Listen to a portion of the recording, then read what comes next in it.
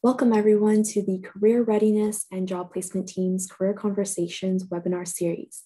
This is our first session this semester brought to you by the Strategic Partnerships and Workforce Development Division. My name is Renee Liang and I am the Job Placement Coordinator for Arts, Language, and Communication. I would love for the rest of the Career Readiness and Job Placement team here today to introduce themselves too. We have Alexa, Laura, and Brittany.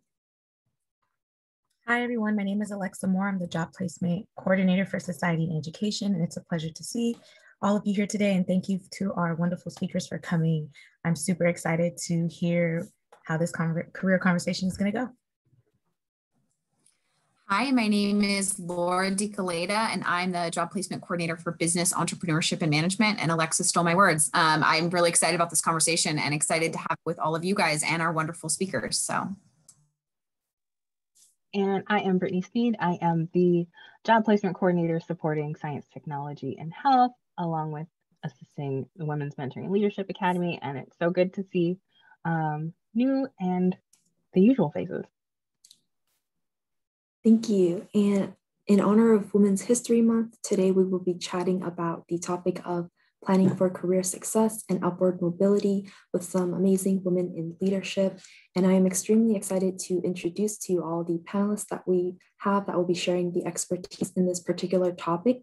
But before I begin, I would like to thank everyone in attendance today and also to those of you that are watching this later on as this will be recorded. Thank you to the panelists, our team, and the audience for taking the time out of your busy schedules and making this webinar possible. And a special thank you to WIMLA, the Women's Mentoring and Leadership Academy. And Brittany is here to talk a little bit about WIMLA and about what this program is about. Brittany. I think maybe I'll kind of explain it towards the end, but the Women's Mentoring and Leadership Academy has been on the Skyline campus for about 6 years now. And it's a place for women to open up, be themselves, grow, and find like a comprehensive way to get through college and life, not just, focusing on studies. And we're just so glad to have this community. Yes, and WIMLA meets every week, so it's really great to have this community of women just supporting each other and having these different conversations and meetings just to check in with each other. So this is really great. And we have some amazing professionals here with us in the Zoom room. I would like to introduce Jackie Trung, the brand marketing partnerships lead at Google, and Linda Walubengo, the senior program manager of engineering at LinkedIn. And Alexa, Laura, Brittany, and I will facilitate this webinar. And we would like to begin by asking our expert-led panel to tell us a little bit more about yourself. Jackie, can you please start us off? Sure. Thanks, Renee, and thank you everyone for being here. I'm super excited to be invited and have such an awesome community of women looking out for each other and at school and through their lives. I think it's super important. So I work at Google now. I've been out of college for a little too long, probably close to 10 years. I went to San Diego State. I was actually really excited to speak with some students a few weeks ago, and a lot of questions came up around how I kind of went through different things as a woman and as a queer person through my professional life. And I'm so excited to be able to talk through different topics with you all. And, I've had experience from a startup that had 10 people to Google, who has like 150,000 employees. So there's a lot that I've been through and would love to share and find a way to give back to the community however I can. So thanks for having me. Thank you, Jackie. And Linda, can you also tell us a little bit about yourself as well? Yeah, absolutely. Thank you. I share the same words of gratitude from Jackie. It is an honor to be here and get to meet new friends and see familiar faces. So thank you for this opportunity. I'm hoping to learn. I'm sure I will learn a lot from just being here as well. So let's do it together. My name is Linda Walubengo. I currently work at LinkedIn, but my past career journey is very interesting. I was in the nonprofit sector for about 9 years before navigating into tech. So some of the topics that Renee sent over resonate so very well with me as a Black woman working in different environments. I'm originally from Kenya, born and raised. I came to this country in 2003. So there's also, that piece as an immigrant that plays a key role in who I am and the intersectionality of being a woman in this, in working in all industries. So looking forward to the conversation. Thank you, Linda. And now I would like to hand it over to Alexa to get into the topic of discussion today. Thank you, Renee, and thank you, Linda and Jackie, for sharing a little bit about yourself as well. Some background information about yourselves. So planning for career success and upward mobility is a really important topic to consider, especially as you move through your career for more job security and move through valuable different experiences that actually lead you to landing your ultimate dream job. So we will have a Q&A session, but if at any point or time one of the lovely people in our audience would like to ask a question, please feel free to either raise your hand if you like to speak, or you can definitely type it into the chat box, as we will be monitoring that as well. And I'm going to start with Jackie. If you could be so kind to just kick us off and telling us your thoughts on when you first started in your career and how did you go through about planning to grow within your career. Yeah, so without doing such a long monologue of kind of my resume, I would say, I started at San Diego State in business. I found that I wanted to go into marketing because I had an interest in kind of psychology and sociology, but I was also kind of into creative and design. And I knew that I wasn't good enough as a designer to be a designer in my career, but I had some business savviness to enough kind of go down that route. So I had a lot of uncles and aunts who were entrepreneurs, and I found that to be super inspirational.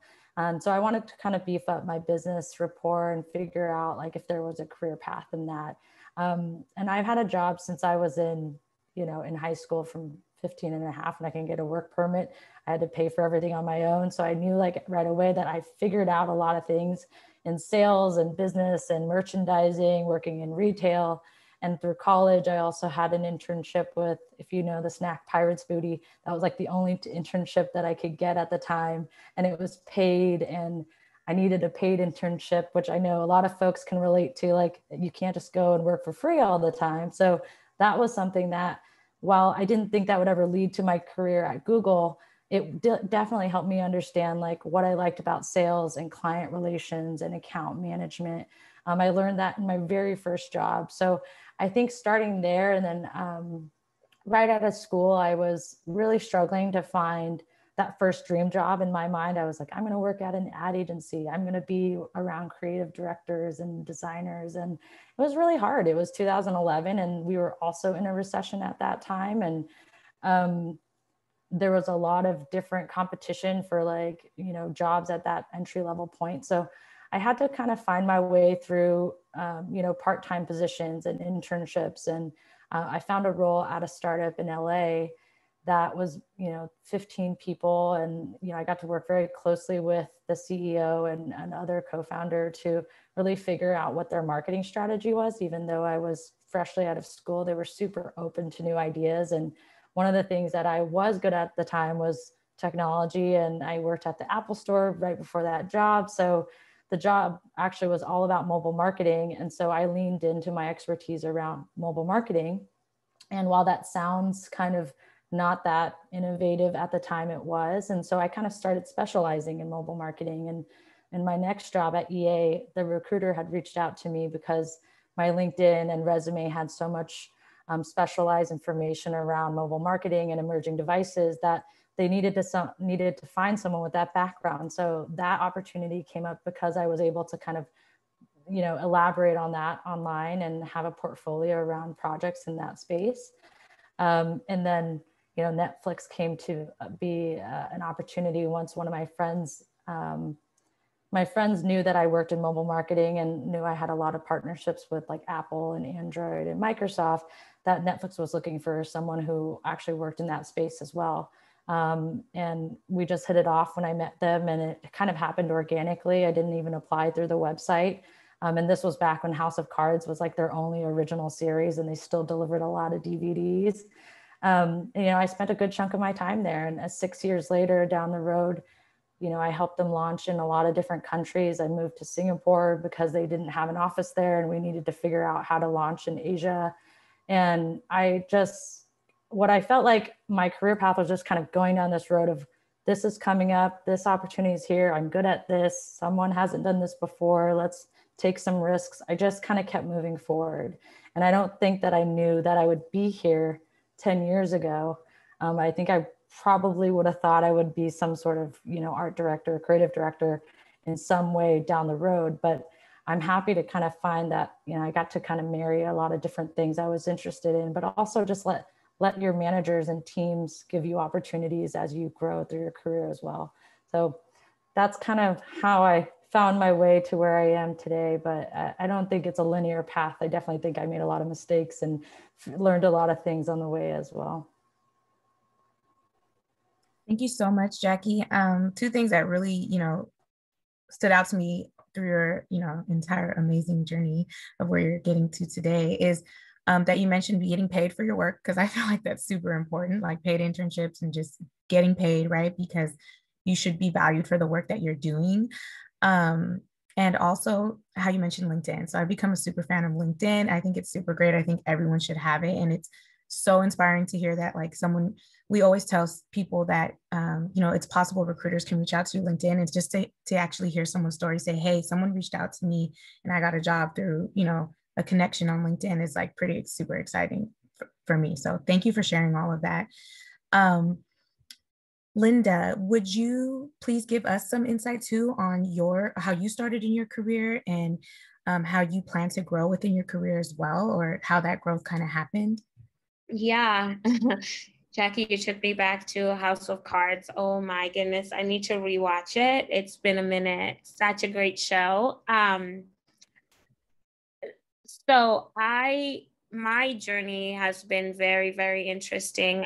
This is my first tech experience. I have never worked in tech before, but I genuinely believe that I think anyone in any industry who has skills and can interact with people and can problem solve, those skills are transferable, right? And so I am a product of that whole experience, as well as someone who, like, I reached out to a recruiter on LinkedIn and they responded to me, and this was the only job I reached out for. And that's why I'm here, working for the company. So major, and it's not a plug at all. Like my emails, I just used to send out emails to people.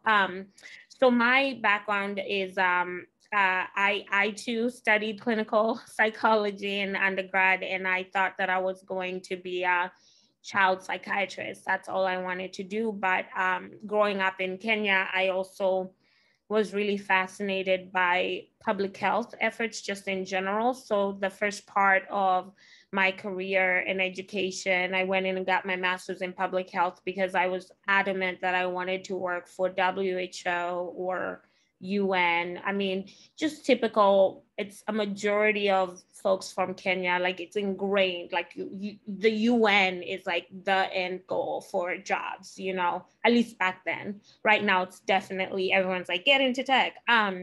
So that was my goal. And I got into I had a lot of great opportunities working with the HIV community back in East Africa while I was finishing school, and then ended up in the Bay Area working with some phenomenal organizations in San Francisco and growing so fast. I mean, that growth within 6 months, I was like overseeing programs and teams, and it was just really quick. And because I was very passionate about what I was doing, and I think people see that and they're like, this person is thirsty for more.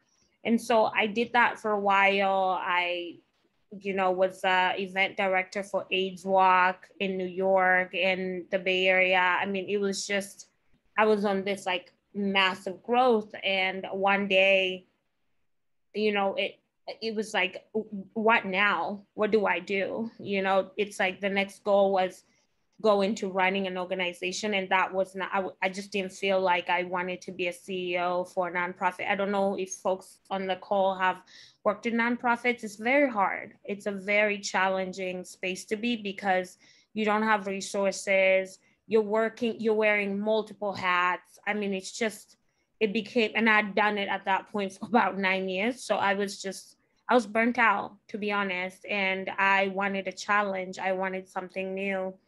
And so I started looking online to see what else I could do. And I started using LinkedIn in 2010 as part of like the grad school class. They asked us like, open your LinkedIn, like open your computer and get something called LinkedIn and sign up and use it.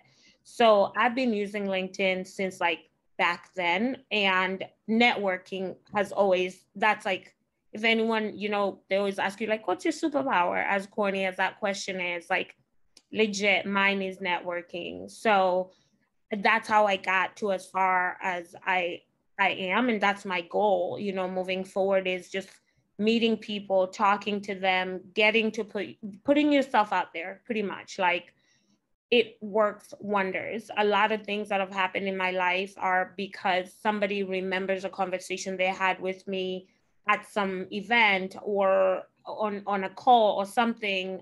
Back when we used to, working nonprofit, they used to have all these galas to fundraise. And I would just be talking up a storm with every single person. And on Monday, it'd be like, oh, Linda, can you come and do this? Let's bring Linda to do that. So I got an opportunity to work on like child trafficking initiatives here in the Bay Area. I got an opportunity to go to DC and do some phenomenal work in helping sex workers. And I mean, my background is just very different in that sense. And 2019, I was like, well, it's time for a change. And I wanted to work for a place that had helped me. And so it made sense that LinkedIn would be that place because I'd utilized the platform for such a long time. And so that kind of worked out that transition, but I took a huge leap. It's very like from nonprofit into tech, it's like culture shock. It's like equivalent to when I landed in America in 2003. It's just like, what is going on? Just the idea of, and I joined right before the pandemic. So I had a couple of months, at least a year, to experience this whole tech industry, which to me is very different from what I'm used to, right? Like the lunches and getting a card to take you to work. I just was like, whoa, you mean we're not gonna get leftovers? We're actually getting wet. So I'm still in it. And I am very grateful constantly. And I'm curious, how do we provide this opportunity to other people? Because I think that for me, for a long time, I used to think this industry is unattainable and I'm just gonna stick in my lane. And I think what we're noticing is that across all industries, like there is a significant lack of diversity, and there are people out there who are so skilled in doing so many different things, like food industry and I mean, I can think of a million different industries that exist that those folks will be successful in the tech industry, should they be interested, because it seems to be the most sustainable during the most challenging times because more people are spending time online and all of that, right? So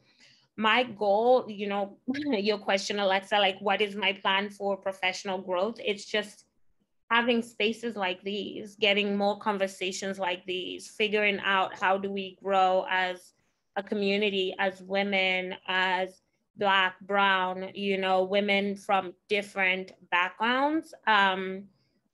just keep advancing in that way. I think there's so much power in that. So I intend to continue networking as much as I can to learn more and uplift others, because I know how hard it is to climb that ladder. Thank you, Linda. That was super powerful. And like Brittany said in the chat, networking is a superpower for sure. And I'm so happy you talked about that too, in your experience too with LinkedIn. Because again, we push LinkedIn and we tell students to get it. And I always say, I wish I knew LinkedIn. I have the same experience in my undergrad. I created a LinkedIn for a class and then I never touched it again until my role in this job. And I wish I would have knew now what I knew back then about it and the ways to use it. And I love how you mentioned, not only did you get opportunities, offered to you, but you also went out there and looked for them too. And you also reached out and you were like taking it into your own hands. So I just feel like that's super powerful. And I really appreciate you sharing your story and how you went from one, like, we're not limited, like you're saying, to stay in our lane. Like we can make shifts and jumps and move over to something else because we have transferable skills. So not to kind of feel just enclosed in one space. So thank you. That was super powerful. And I appreciate your response so much. And Jackie as well. And I'm going to pass it on to Laura, who's going to ask you guys the next couple questions. Before I start, does anyone have any questions that came up to them? I want this to be interactive. I think we all want it to be really interactive. So if anything came up that you can raise your hand, you can type it in chat, you can unmute yourself and just ask a question for Jackie or Linda before I move on, or you can wait till later. Going once. Going twice. Okay. So Linda, we're going to start with you again. In your experience as a woman, what are some challenges when you're planning for upward mobility?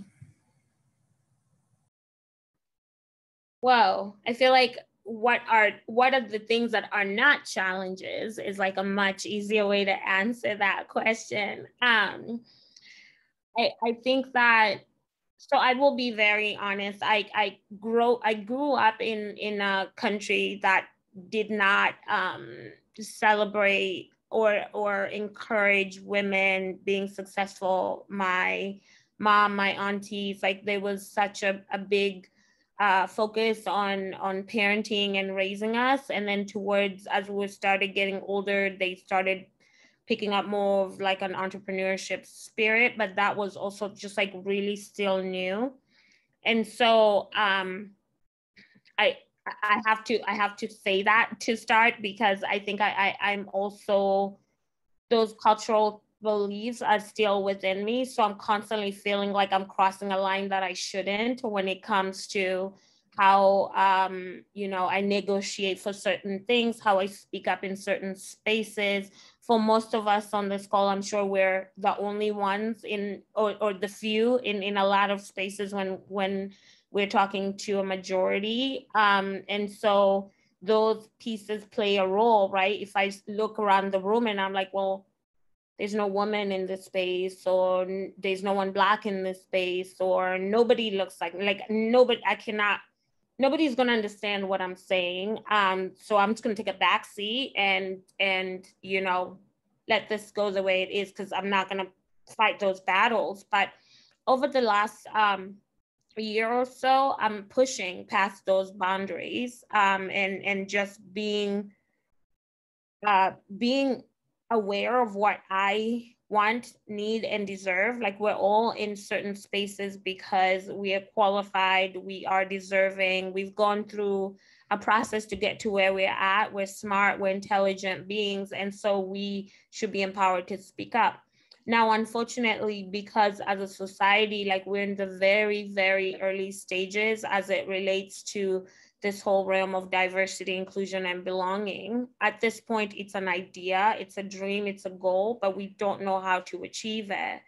And so when we're in certain spaces and, as much as we encourage it, like speak up, say what you think, those biases still play a role. And I'm very much aware, right? Like depending on what my tone is, or depending on how much I push on an agenda, I'm aware that the person I'm speaking to could take it a very different way. Because we're just, I'm excited about the future. We're just not there yet. We're working towards it. So right now, I think it's important to, as you're advocating for yourself or having these conversations about growing professionally and some of the issues that come up, of course, like I just mentioned, these biases, right? We all have biases. I have major biases myself. So those are things you have to deal with. Being a minority in whatever that capacity of that word means, that would play a role too. The fact that a lot of these conversations are new, so that's another piece. I would say the best thing that has worked for me is having sort of like a board of directors. And how I define that, it's a group of people that are like your cheerleaders, right? It could be a teacher, it could be a friend, it could be someone you look up to at work, a mentor, somebody, 2 to 3 people, so that when you're in a space where you're like, I want to do something I'm not so sure about, I need some sort of like courage, those people give you feedback. You're able to go back to them and be like, hey, how should I approach this?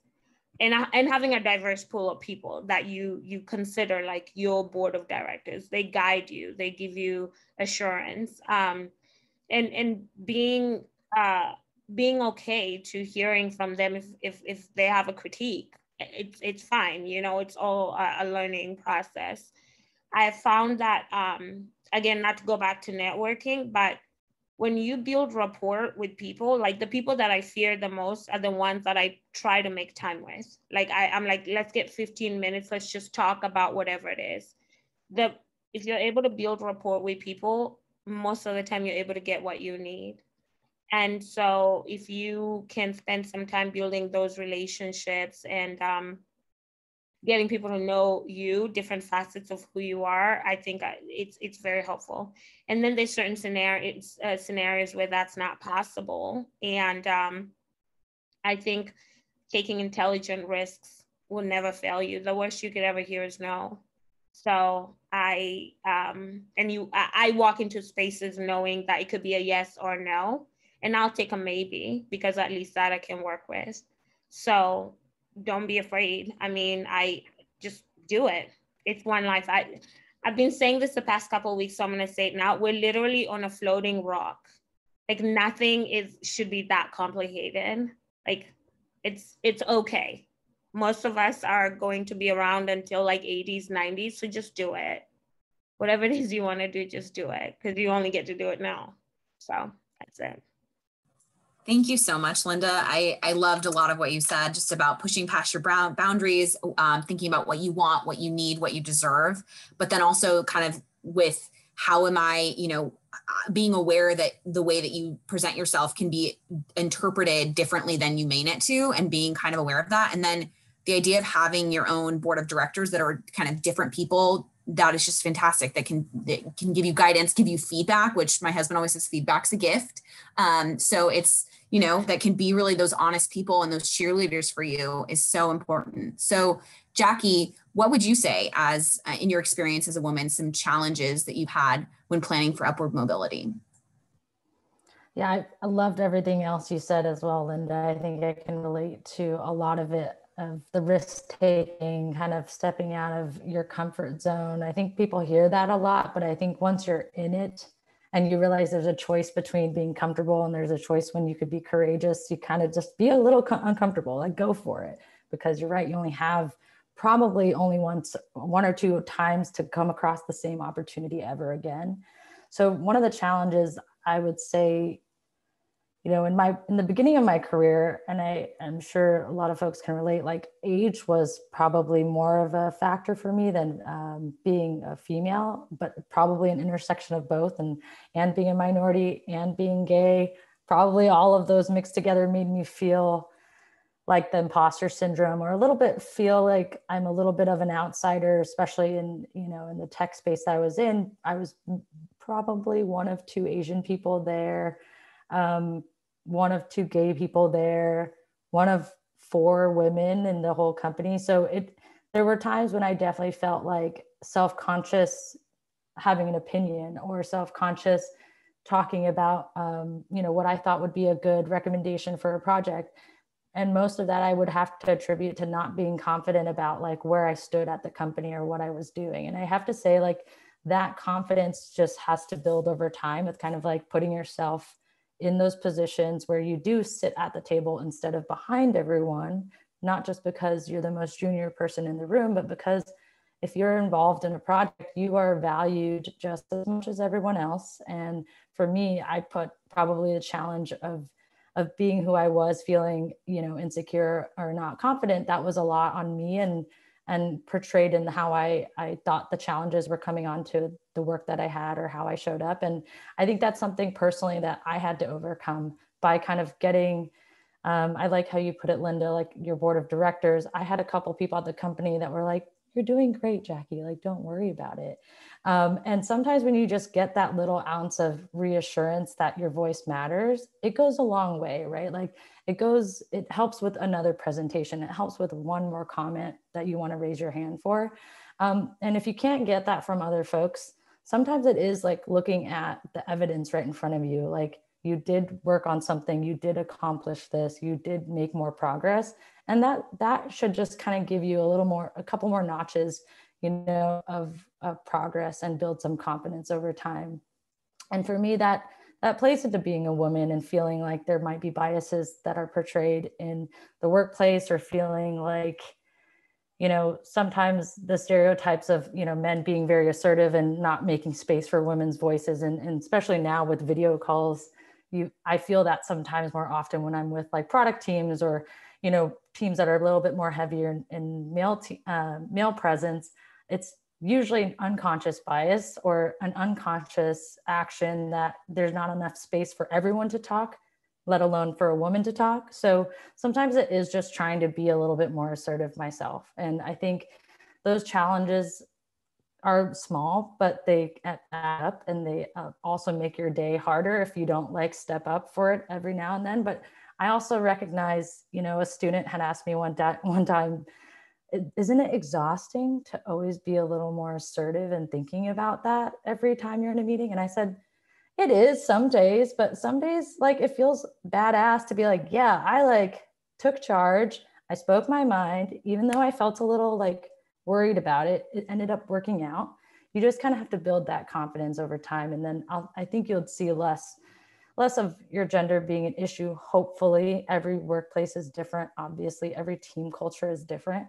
But, you know, I think, to use Linda's words, find your board of directors, find your support system, find people within your group or company that give you that inspiration or that little pat on the back to help you go throughout the day, and just know that someone has the same point of view or understands that, you know, there's similar struggles. Thank you so much, Jackie. I feel like I got like just little bits over time, like that little, like, oh, it gives you to the next meeting, the next presentation. Like we talk about building a muscle, like interviewing is building a muscle. The more you practice it, the better you're going to get, and just so helpful. And being assertive, I think that's a really hard thing for a lot of people to do. And just the fact that you're saying, just be a little more assertive, and then reminding ourselves that, yeah, sometimes it can be badass to be assertive and like step up. That's really cool. So we got a question for both of you guys about what would be your best advice for networking, and what are some key points to know when you want to network in person or online, for example, on LinkedIn. So Jackie, I'm going to go to you first. So I would say be yourself. I know this sounds really cliche, but like, don't network with people based off of just their titles and like what company they work at. Like, I would say if you feel like there's something compelling about maybe the work that you've seen published from them, or you identify as something similar to many interests or profiles that they may have, then have it be authentic, because I promise you, when you do that outreach, it'll also resonate with them because there's something to relate to. There's a lot of times I personally get all kinds of outreach on LinkedIn, which I try to respond to everyone, but a lot of times it's like they saw a job posting at Google or Netflix and they're like, hey, would love if you referred me. I don't know you. Like, I'm not going to refer you because a referral is very valuable. Like, it means I think you would be great for the company I work at. And I work at this company because I'm working every day to make our mission further, right? And if I don't know you, how do I know we make a good team? So sometimes it's like, if you want to learn about the company or what their job is like, have that be your question. Have something authentic in your outreach. And kind of similar to the last bit that I shared, like it is also kind of being assertive and kind of trying a couple things in terms of how you reach out to folks. Don't take rejection personally, usually, unless like they have specific feedback for you about the type of outreach that you had, then listen to it and like take into account like what you could do differently. And you'll build kind of a network of different folks over time. There's some people who, you know, asked for career advice from me maybe like 5 years ago, who like I hadn't heard from until they found a new job, and they emailed me and they're like, I'm really excited to tell you I landed a job that actually, you know, we talked about something similar years ago, and now I kind of found a way here, and I just want to celebrate that and share with you. I love notes like that, right? And I think keep people in your network because it's a relationship that you want to foster. Don't keep them in your network because one day you'll think you'll find a job and you want them to refer you, right? So it's kind of like how you make friends and relationships in general. Just keep it authentic and have something relevant for your first outreach versus something that benefits just you. That is so great, because I think a lot of people think networking and they're like, oh, I have to be a robotic, but it's totally true. Being authentic and find something they can relate to. I love that you said be okay with rejection. It's going to happen. And then just like you're saying, it's keep people in your network you want to continue the relationship with, not just that you think you can get something out from them. Was so great. So Linda, what about you? Any advice for networking or some key points to know when you're networking online or in person? Yeah, I mean, Jackie covered a lot of the ones that I had in mind. I will add that be clear what you want. Like, you know, early when I started doing this, I would be like, hi, my name is Linda, and I've done this and this and that. And it's like this whole paragraph, and I would not get a response. And I changed my strategy, you know, on the subject line. You can put certain things that are captivating, because most of the time, like Jackie said, folks are receiving like multiple emails, like specifically on LinkedIn. And so how do they filter through to pay attention to you? So you want to find a way, you know, as part of being authentic, like Jackie said, like find a way to capture someone's attention. It's the same thing with even in person, right? And professional too. You want to maintain that professionalism because you don't know the person. I have reached out to people that I don't know with just a short like thing or comment, like Jackie said, about something they posted. Some huge CEO posted like they were playing a guitar, and I reached out and I was like, number one, that's so dope that you're playing a guitar and you're a whole CEO, like a way to make me feel like you're, you know, just like us. And it was just very simple, and they responded and like followed me, and now we're like connected. And to me, I was just like, that was cool, because it's like, whoa, this person, we connected. I don't need anything from them, but at some point, like, it will be great. Just having that connection is great to have, but make sure you know what you're reaching out for. So for instance, if you are reaching out to a recruiter or somebody that posted a specific job, just be very clear. Like, I saw you posted this. This is, you know, I'm interested. Here's my information. Would love to contact you. And I think, you know, when I used to send emails, I spent more time on LinkedIn than I did on like Instagram or any other social media sites, because it just became part of my social media practice. It takes time. Most of the time, nobody is going to respond. Sometimes people do, and you don't hear back from them. You cannot take it personally. People are busy. People are doing multiple things, but you have to make sure your profile is also attractive enough for someone to want to pay attention to you. Yeah, those are just some key things I would mention, but don't be afraid. Again, the worst thing someone would say, or they won't respond, or they'll be like, I cannot help you right now. And I've gotten those. And you say, well, thank you. We should stay connected regardless. So, yeah. That's so great. I think be clear about what you want. And I think you even talking about the transition of realizing that maybe you don't need to say a paragraph about you, but just something you're curious about them. People like it when you're curious about them instead of making it all about you. We're going to move on to the next question, but I want to welcome Mickey Richmond, who's here joining us as another panelist. She's the live operation engineer manager at Amazon. And Mickey, we're going to fold you in with Brittany with the next set of questions. So Brittany, take it away. Yeah. Hello. I'm going to ask Mickey the first question we asked everyone else. Do you mind telling us a little bit about yourself and your journey, the work that you do, and the journey that led you where you are now, basically? Sure. And my apologies. We're running the Miami Open right now, and so we had a couple fires to put out here in our engineering lab. so yeah, right. I'm happy to be here with you all. So I started my journey on a completely different path. I went to school and my focus was health administration. And so when I graduated, I had an internship that turned into a job, and then I graduated in the recession. And so that job was eliminated. And I actually never worked in healthcare again. And so just trying to figure out like what I wanted to do and where I was going to go. Tech was never on my mind. And like, I didn't really have a clear path. I kept knocking at that healthcare door for a while and never really got any opportunities or foot in the door in any places. And so I ended up going back just to my local community college to take some classes in something that I was interested in, which was video production. So after that, I guess we take for granted like the network that we create, even at those very early stages. My instructor in that class, as well as my classmates, we built like a nice like friendship and like, took a lot of guidance from him and some of the other people that I was in the class with. So I was taking classes off and on here and there, and I got into editing and post-production.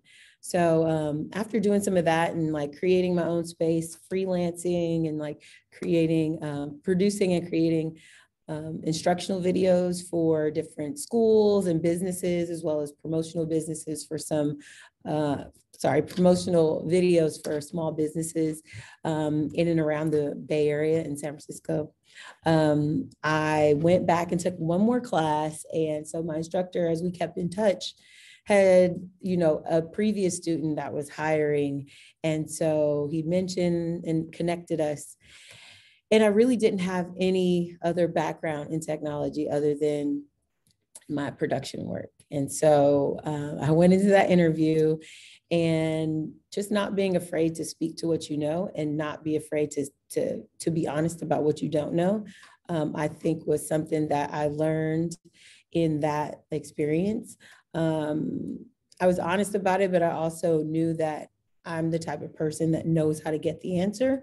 And that a lot of times is more important than actually the hard skills that some jobs may require. So I ended up working for a streaming company, and it was just the total basis for my learning. I learned everything on the job, from like signal flow and the basics of streaming. And then that company became Disney Streaming Services. So I was there for about 4 years and worked on some really cool projects. I was able to work in their partner solutions, where they were creating and operating apps for other companies that were streaming their live sports.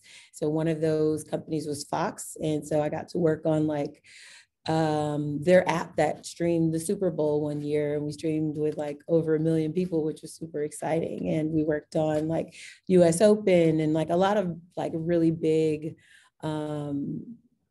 streaming events that were, seen worldwide. So just like having that that experience of like how to handle yourself in those situations, you know, it brought me to the next opportunity, which was working on the Disney Plus app and some of their incident management, teams. And so I was able to touch a lot of products in a different way. It's not just in the traditional developer or coder kind of way. So I think like the biggest thing was for me to just take those opportunities as they came. And so I just started saying yes, even though it always wasn't, it always didn't pay off in the, most tangible way. But it allowed me to touch things that would then give me the platform and like the ability to say that I can do more based on being responsible for this part of this major thing. And so just this past February, I came over to Amazon to help manage and grow their live streaming team. And so that's where I am right now. I'm actually in the office. It was a great opportunity. So that's how I got here. I know it's not at all traditional. And that's the thing that like, I never saw myself in tech, but like, that's one reason why I really like the tech industry, is because sometimes, you don't necessarily have to have all of the hard skills to be able to tap into that community and into that industry. And you really can, with a lot of like help and a lot of opportunity, which is there, you can like kind of navigate yourself into a career that you might not have traditionally seen for yourself. So I hope that answers your question. Thank you. So our next question is about imposter syndrome. The imposter syndrome, simply put, is just feeling like you don't belong, that you are pretending you're there, that you're not qualified, and you feel like somebody's going to find you out any day, that this isn't your place. And so, Jackie, have you ever dealt with or experienced imposter syndrome? And if so, how did you kind of get through it? Yeah, and excuse me if like there's construction just started right outside my house. Can you guys hear me okay? You can hear. Okay. It's like a saw happening. So yeah, I kind of touched a little bit on imposter syndrome earlier about kind of age and some of the challenges as a woman, but I do think that especially now, I think as Mikey, I'm sorry, I didn't get the pronunciation of your name. You mentioned that like in tech, a lot of things are kind of changing and you're taking risks. I think, there's a lot of that feeling of, I don't know enough, or I don't know as much as I should about this product area or this technical piece or all the elements of that the company might have. And so sometimes I get that imposter feeling when I'm in a meeting where it feels like everyone else might know more. But I do think that in those situations, it is really good to admit what you need to find out about and what you need to learn and what you're able to kind of dig into with different folks. I think like there's a lot of sense that in technology, especially, we're doing a lot of things that like no one's been doing, right? Like a lot of the businesses we work on now are kind of in stages where there's growth. There's a lot of different product development, like based off of what's going on in the world today. So I don't think anyone would have known we'd all be ditching DVDs so quickly, for example, for streaming. So like no one's actually worked in these spaces, but there's skills that transferred from other projects we've all worked on that kind of helped us get to where we are. And so when it goes back to imposter syndrome, like I think I was always like quick to admit what I didn't know and was willing to learn.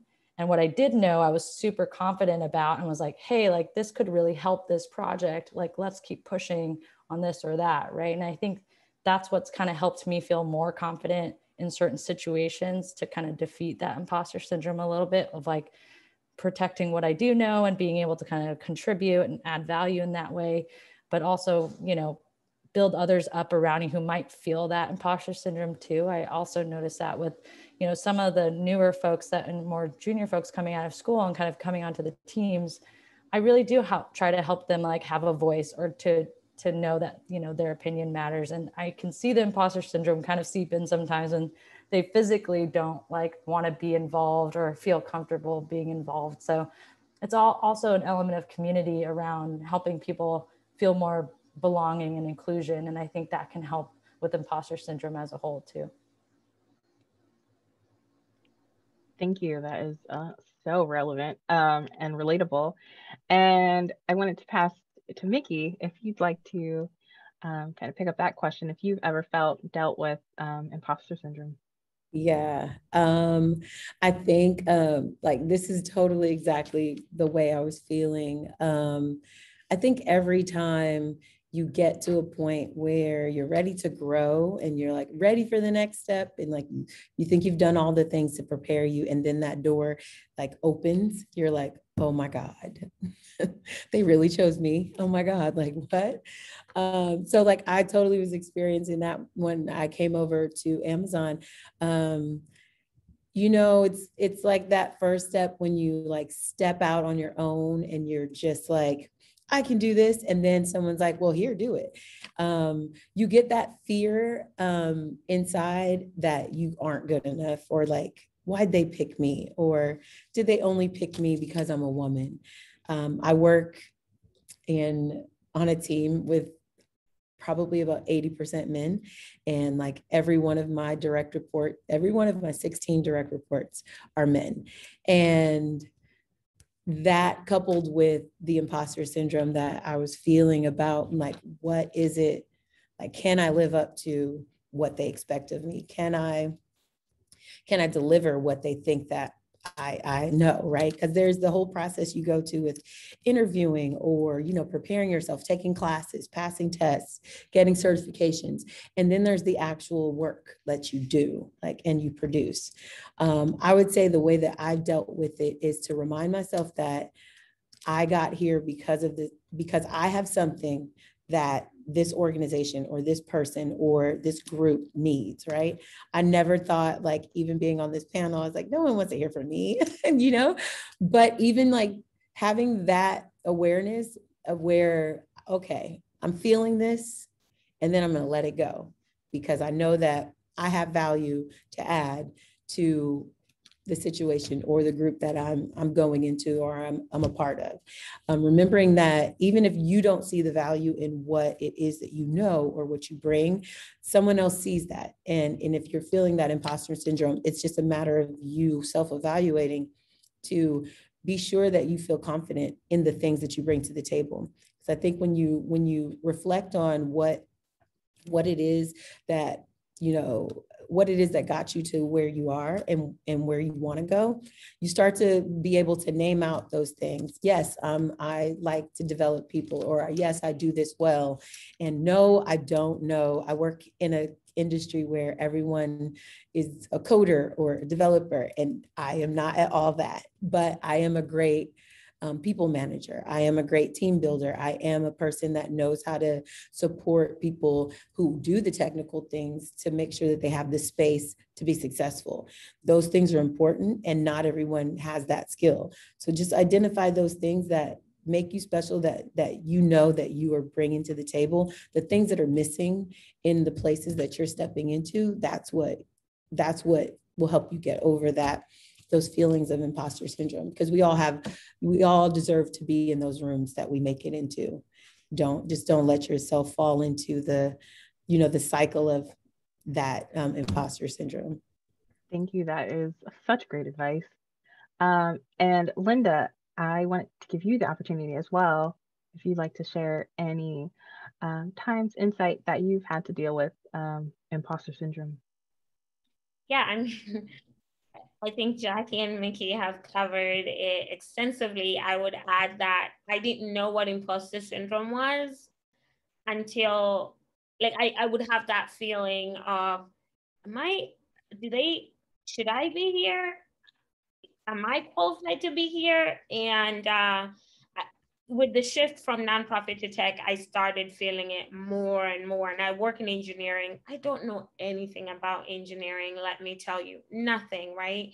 But like Mickey said, there's certain skill sets that all of us possess. Not everyone has the same skills. That's the beauty of a team.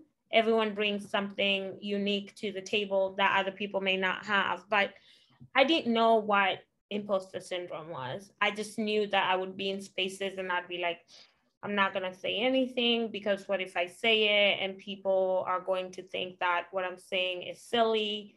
And, you know, I had to work through that. And by the time you're at the table, you have already been qualified to be at the table. So you have to remember that you're not interviewing still, you're not being considered. You are a decision maker, you're a stakeholder, you're part of the team. And I started just asking questions and figuring ways to increase that professional self-esteem on subjects that I felt like I don't know much about that. Let me ask and let me learn. And I think the more, everything is like a muscle, right? The more you work it out, the stronger you get. I definitely have moments where I'm just pure in the middle of being an imposter. And those are the moments that I think about, you know, these, if anyone practices affirmations, like I go back to who I am, what do I bring to the table, why am I here? Like think of all the positive traits that you bring. It's unfortunate, like as women, sometimes we have to go to that place. My partner, when I talk to him about this stuff, he's like, what do you mean imposter syndrome? Like he has no idea. He's like, that guy was just wrong. I'm like, that's how you think about it? Okay, great. Because I have overcalculated how I could have done it. This would have been a better way. But acknowledging it and just taking care of yourself, like it's okay. We have 8, some of us, class hours in a day. It's fine. Tomorrow is always a different day. But I think acknowledging what it is and not letting it define you, because you're not defined by that. You've already gotten the job. You've already got whatever it is, the thing is that's making you feel like an imposter, you're already in it. So if you remember that, it's just much easier. Thank you. And I'm not seeing any questions in the chat, so I'm going to turn it back over to Laura. Thank you. So this is going to be our last formal question. So if you do have questions, we're going to open it up after my question, after the panelists answer, and we're happy to have you guys ask questions. So this is kind of a hard question, but how have you dealt with gender bias or gender feedback? So an example a coworker gave us is someone told her that to move up in the company, she needed to smile more, which we imagine that wouldn't feedback have come to a man. So have you dealt with it and how have you dealt with it? And I'm going to start with you, Linda. And I see a look like, I have to think about that. So. No, I'm thinking of the best scenario to share that is appropriate. Because that has happened. I think I mentioned it earlier. So earlier in my career, I was just this like bouncy ball, just like I'm gonna do this, I'm gonna do that, and try and stop me. And I would just, there was no filter in how I approach situations. I can definitely tell the older I get, the more I'm like, okay, I'm gonna focus on this, and I'm, you know. And one thing that I used to be told a lot was there's a sense of compassion on how I do things, and it works in my favor, really. If I walk into spaces with compassion, things work well. And I used to be told, like, you will not advance unless you are the B word. Like, that's what you have to be successful. And like, that's how you move things. And I remember being told that like earlier in my career, and I tried, you know, I did try to be that person. I did try to like be extremely like walk in and, you know, like the devil wears Prada, right? Like I tried to find my inner Meryl Streep every day, and I failed miserably because it's just not in my style. Now, don't get me wrong, some people it works really well, but my biggest thing in that instance was I don't need people to fear me. I want people to respect me. And I feel like respect comes easier when people really understand. There's like clear understanding of what boundaries exist and what expectations are, I don't need people to like scatter away when I walk in, because I actually enjoy the company of people. And so I would say that was one I heard. I also was told, yeah, you need to be more. I think I had a boss. It was a guy, and he was like, sometimes when you're in meetings, you know, you need to not seem so angry if things don't go your way. So, and it's like, well, you get to storm out of a meeting, and I can't like close my notebook, you know, aggressively, quote unquote. So, I mean, the list goes on. Again, industries are different. Nonprofit was cutthroat. It was just a lot of, you know, so, but whatever you do, you find what works for you. And often it's about believability. You need people to believe who you are, and you need to believe who you are. And whatever that process is, it's going to work for you, depending on how you're practicing it. But compassion, just be nice, just be kind to people, whatever that kindness is, figure it out, and lead with compassion. It's yet to fail me. So. That is so great. I don't need people to fear me. I just want people to respect me is such a good lesson from that. And I know, okay, so Linda might have to hop off at 4:10. So we just I will stay. I just told my team out because this is important, so I'll stay. Okay. I'm going to move on to Jackie. So same question. Have you dealt with gender bias and gendered feedback?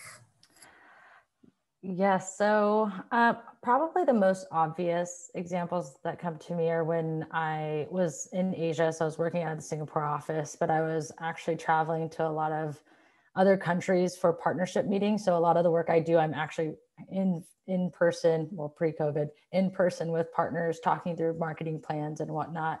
And in Asia, I think there's like a generalization that a lot of folks in leadership positions are typically men, and there's like different cultural structures professionally in like places like Korea and Japan and other places that I was traveling to. So I was like really worried about being kind of like a non-feminine woman who like was maybe kind of confusing to people in different meetings. So I would like lean into wearing like more masculine clothing, even though, yes, I lean a little bit more masculine in some of my gender expression, but like I am feminine as well at times. But I felt like I needed to be something that made sense to people, and I wasn't feminine enough. And I also do feel like because I was starting to see that there was like the way that certain women were treated, and even for me, like I wasn't sure if what was the right thing to do in terms of which gender expression to choose. So like I had to feel out my way there. And I think some of the meetings that I was in because I kind of leaned more masculine presenting, like when we would go out to partner dinners, I remember some of my, partners who were on the other side, we would have dinners and we would, have drinks at happy hour, and they would be like egging me on to drink with them more, because I was like kind of one of the guys. And like I was trying to be very professional, and then they were like expecting the other women to like go home early and didn't invite them out to the rest of the night. And because it was like a business partnership, and a lot of like the cultural norms, especially in places like Korea and Japan, was like you continue to kind of go with it, and you drink together or eat together. And I felt like the pressure to kind of do that, as far as like men wanted me to do that with them. And so I had to like really figure out what was the right mix for me, and like respect like my female colleagues as well, and also embrace that like I was a woman in a position to make decisions and influence how they treated us. So like I really did have to kind of do some internal reflection on like what was the right way to approach those situations, even with that pressure that was put on us. And having to draw boundaries was a really important thing. So I wouldn't keep going out after a certain amount of time, or I wouldn't keep drinking just because the pressure was on me to do that. And still like expected that the next day that we would have like a productive meeting and conversation about whatever the deal was. And I think that that was a hard journey, because it was like figuring out how to respect the cultural norms, but also how to respect my own personal boundaries and my female colleagues who were in the same situation. I remember that feeling like so obviously about gender, that it was a really hard challenge, and had to like really lean on some colleagues to figure out the right approach as well. That is so great. I just love that you had to say what was right for, I had to figure out what was right for me. And also you realizing you were in a privileged position. And so you could do what's right for you, but also you needed to respect your colleagues, your female colleagues, and not, maybe you were in a position of power. So that's really great, and sounds like a really hard place to be in. So thank you for sharing that. Mickey, how have you dealt with gender bias and gendered feedback? Right. I think the way that I've experienced it has been, I guess, not being taken seriously for opportunities to grow. So being that like tech is still predominantly a male industry, and coming in on the entry level, the track for growth can be more difficult to navigate for women. And that's just true. And that's why we have spaces like this to talk about that and get guidance, right? So I remember a time where I'd been working and, doing great. And I was just finding myself, I was looking around at my colleagues and my peers, and I just started to notice like people were moving in this direction, and people were, getting promoted and moved over to like these more like involved teams. And that it was like people were finding their specialties and things like that. And like, I was seriously just not moving at all, with no prospects, no like, like no conversations going, none of that kind of stuff. And it really discouraged me, because I was like, well, what is the issue? Like, is it me? Am I not smart enough? Do I not know enough? Like, what's the issue? So I took it first, I did the self-reflection about like where I stood in my abilities and like the skills that I had. And once I shored those up, not that they were lacking so much, but once I like, really investigated that and made sure that that wasn't, the reason or the thing that was holding me back, I'm still seeing this thing happen around me. And I won't say that it was easy, but it really took like clearly calling it out to the people that were my management above me. And it is the hardest thing to do when you have to like have that conversation about like, listen, I see this happening, and this is my colleague and this is my colleague, and they are given these opportunities and I am not. And I would like to know why that is.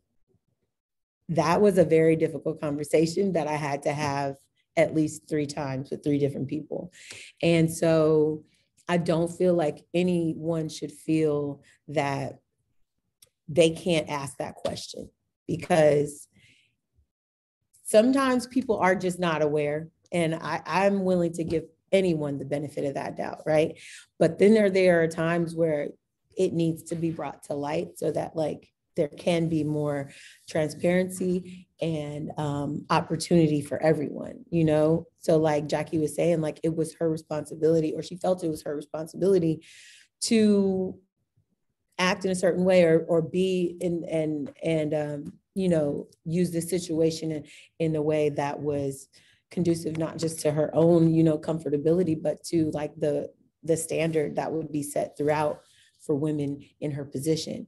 And I think that a lot of us don't know the power that we have in those moments or in those situations, that sometimes it is your voice that is the one that is the change, and it can be brought to light. So from that situation, I was seeing all these, and most of them were men, and they were being like pulled to these other teams and, given promotions and things all around me.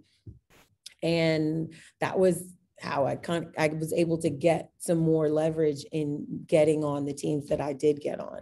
And I am by no means like this, super boisterous. Like I just am really nice. And I feel like sometimes people don't take me seriously because I am like accommodating and, you know, flexible and those things that make me me.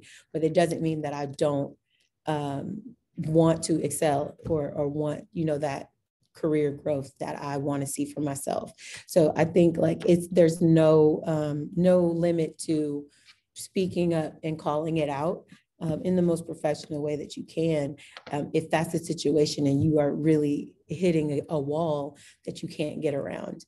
I would also say to lean into finding people around you that can support you. Like even if it's a person that you can talk to, or an ally, or just an ear. Like lean into that, because I guarantee that you're not the only person that feels the way that you do, no matter what the situation is, whether it's gender bias or, you know, whatever it might be in your situation. I was able to do that with other women on my team. And so we created, you know, a community around having those spaces to speak up for each other and like back each other up when time was needed to do that as well. So.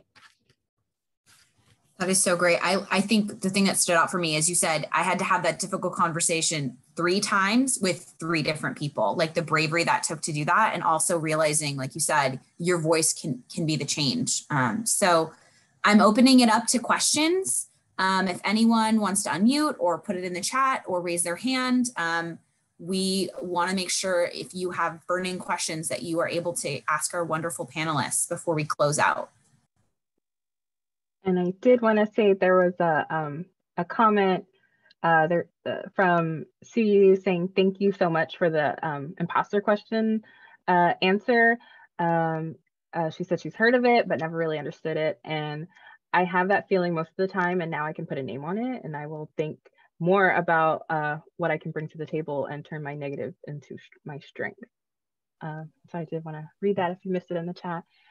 And Mickey actually answered a question I was going to ask, which was about being a woman in the workplace when you're doing so well, and that you have the appearance of such a strong, valued employee, but you will all constantly be passed over for promotions and even mentoring opportunities, and not realize that even strong so-called women need that support as well. And it definitely, it's interesting to watch, because they're okay with leaving you in your current position because you're too valued in that spot to be able to allow you to grow further into your own career. So I did want to thank you for answering that. And if Linda or Jackie had any comments on that and wanted to expand, or if you had any side notes you wanted to say. Yeah, I actually have a note on the imposter syndrome piece that I totally think is relevant for this group, just because we're speaking to students specifically. Is I went to a state school. I put myself through school. I was the second one in my whole family to do it. My parents are refugees from Vietnam, and I didn't think that I would be able to do it. And I didn't think that I'd be in the room with folks who went to Harvard and Yale and Stanford. And I even managed folks from Ivy Leagues. And I always thought that I just wasn't going to get the right opportunities coming from a public school. And I have to say, we're here, we're in these positions, there are opportunities. Folks want to hear from you, folks want to help, folks want to give opportunities to people who haven't had them before.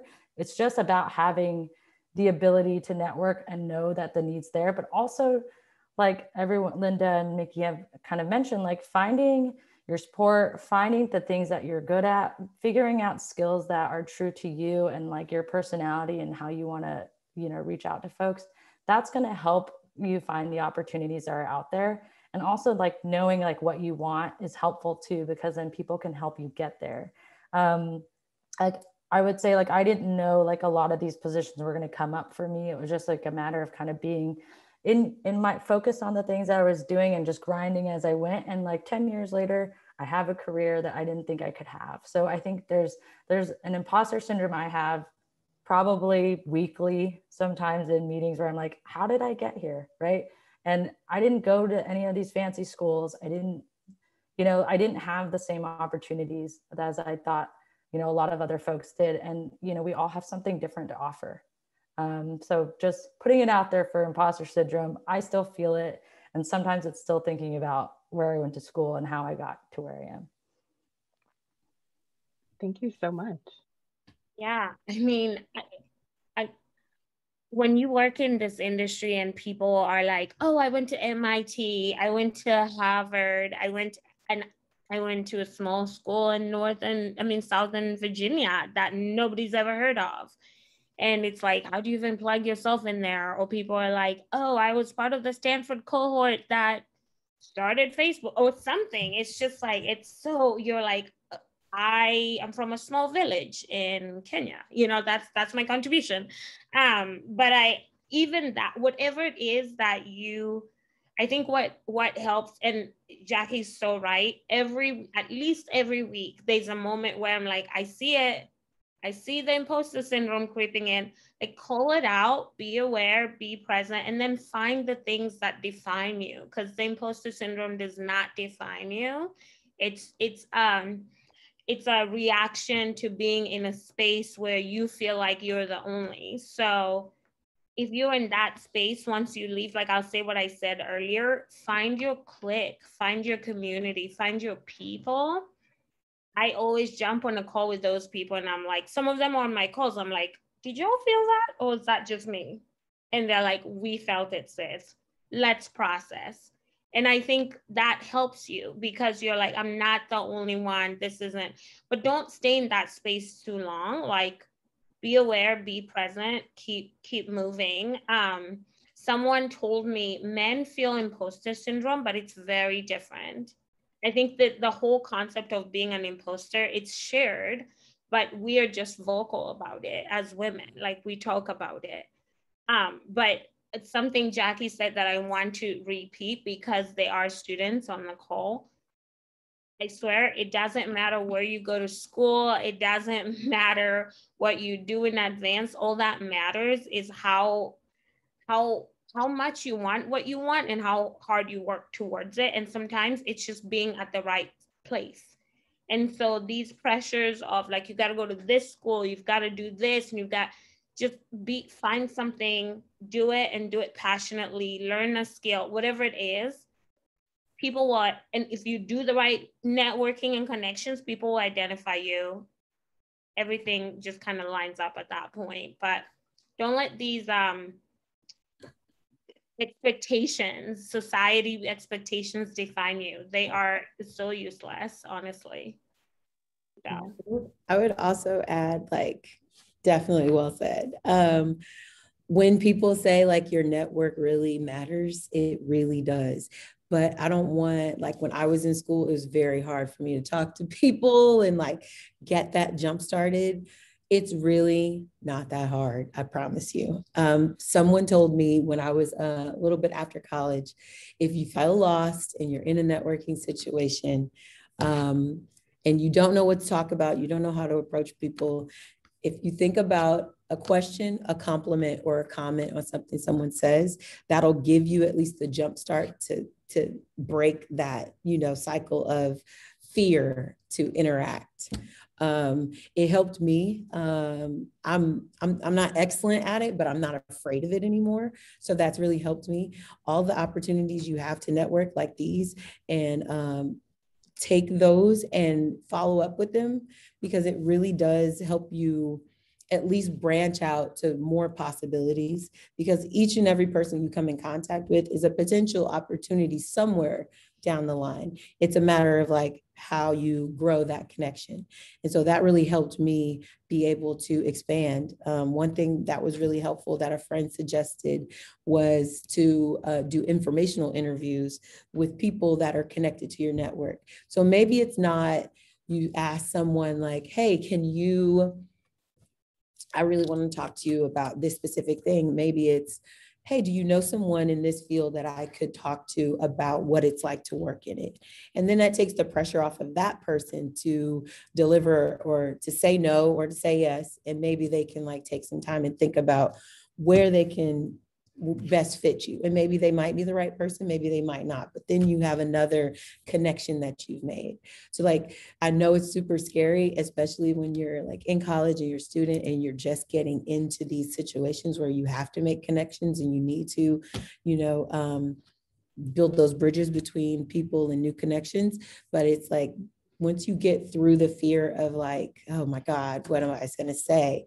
Like, just break that cycle of fear and then just connect every now and then, like just come back to those people every month and say, hey, just checking in with you, hope all's well, whatever it might be. But like your network really does help you in just at least trying and getting out of your comfort zone really does make a difference. And I invite anyone who wants to connect, like I'm always open to it. I may not like get right back to you at the moment, but feel free to connect with me, and I hope that you all make all the connections you need to get where you want to be. Thank you all so much. We've come to our closing, but I just want to thank you again, and I thank our panelists of professionals here today with us. Thank you, Linda. Thank you, Jackie. Thank you, Mickey, for being here. Fantastic presentation. Fantastic presentation. Oh, yes. And I was going to say, it was such an invaluable experience, the advice that you've given us. And yes, and I feel like I can speak on everybody a little bit here when we say this was just been a wonderful, wonderful opportunity and for you to open up and share your personal experiences with us, and give us some insight on, how we anticipate to work ourselves through our own careers and make the choices in our life and not feeling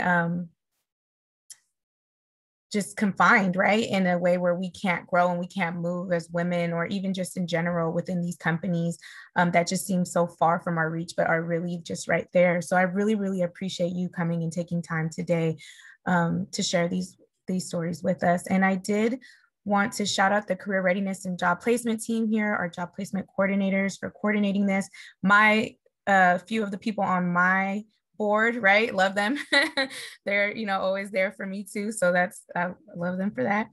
And this session is recorded. So just some little logistics before we go. The session is recorded. It will be uploaded into our website, which we will share with you all once we do get that uploaded and running. And we do understand that we're living in, some very challenging times, but we do want you to continue to feel empowered and to feel confident in your career development. And that's why we continue to try to create these spaces and get wonderful people like we have here today to come and share their experiences and really just let you know that this can be a reality for you. So please visit our website and feel free to email us if you have further questions, or maybe questions come up later and we can reach out to the panelists of professionals here today, or you can connect on LinkedIn. I know I will be connecting with you guys on LinkedIn.